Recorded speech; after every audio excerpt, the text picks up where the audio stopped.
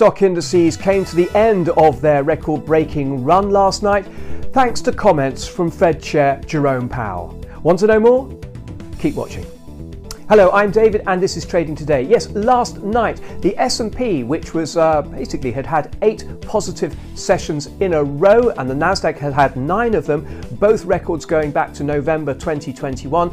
Those records, unfortunately, not progressing any further because we had a negative session across Wall Street last night. Stock indices have been doing very well during the day, but they suddenly hit a brick wall and declined. The Dow ended the session down 0.7%. S&P down 0.8% and the NASDAQ down 0.9%. Now, we did come off further overnight, but we are seeing a bit of a bounce today, and this is just as we get into the open of the main session on Wall Street. S&P is picking up now. It got down. Do you remember we sort of almost got up to 4,400 yesterday afternoon? We then pulled back. We pulled back down to about 43.38 as it's at its lowest. We're now in the 43.60s, so we're seeing some recovery here. So I suppose a lot of people who were unable to get into this market on the bullish side and were unwilling to pay up at 4,400 have got a better entry level. But it's not all over yet.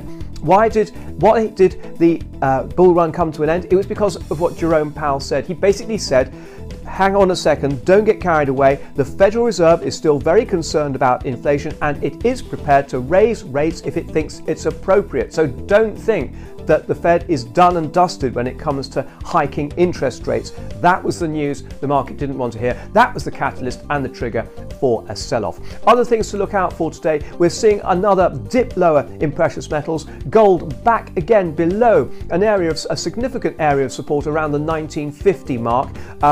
It went down below that yesterday, but it bounced up quite sharply, back up to about 1965, but now it's just drifted lower and it's back below that level again. Silver also under pressure. Thank you very much for watching. I hope you found this of interest. If you did, please like and follow, and best of luck with your trading. Goodbye.